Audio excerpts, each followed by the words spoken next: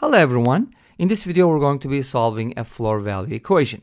Let's start with the definition of floor value. How do you define the floor value of x? It is defined as the greatest integer less than or equal to x. So if you have the floor value of x is equal to n, that just implies that x is between and n plus 1. And in this case, of course, n needs to be an integer. So if you have something like 3.14, its floor value is going to be a 3 because you're basically just rounding the number down. Okay, so how do we proceed with the solution here? As you can see from this definition, it will be meaningful if you just call the floor value of x n. So by accepting that, or by assuming that the floor value of x is equal to n, you can actually get a lot of good things. First of all, you can safely say that x is going to be in this interval, right?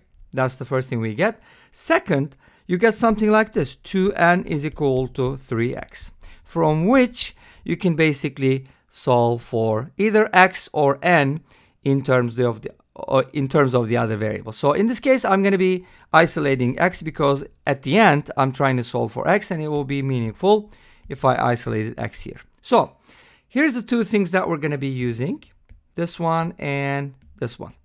Okay, let's see how we can use those together. Well, obviously, if x is equal to 2n over 3, I can replace this x here with that one. So I can just write this inequality as n less than or equal to 2n over 3, which replaces x, and then I have the n plus 1 here. So basically what it comes down to is solving this inequality. I should say probably a system of inequalities because we do have two inequalities here. But again, remember that n is always an integer here. Okay? All right, let's go ahead and see how we can solve this inequality. And then at the end, we're going to be finding the x values using this equation. All right?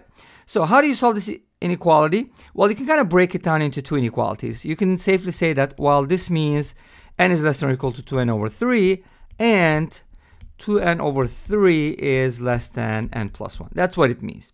Now, we can multiply both sides by 3 because 3 is a positive number. This gives me 3n is less than or equal to 2n. Now, at this point, don't make these kinds of mistakes because they're very, very critical, and obviously they don't make sense at all. But sometimes people do that.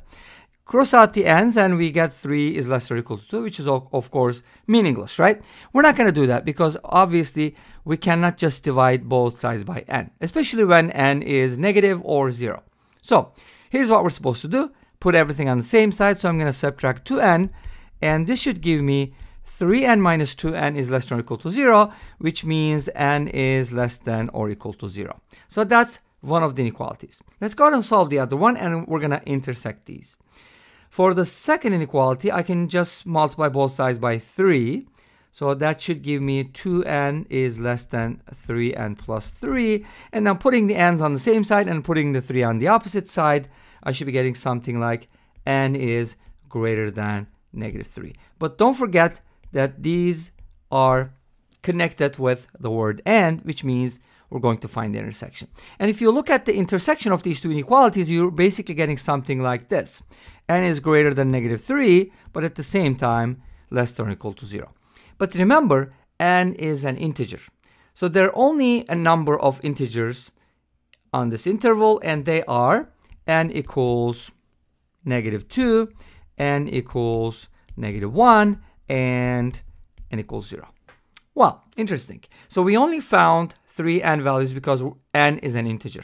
Now, this is going to take us to the x values because remember we said that x is equal to 2n over 3. So by using that, we can basically find the x values. Let's go ahead and find them. See how we go about finding the x here. So if n is equal to negative 2, then x is going to be negative 4/3. If n is equal to negative 1, x is going to be negative 2/3. And if n is equal to 0, x is going to be 0. And this brings us to the end of this video. I hope you enjoyed the video. Thank you for watching.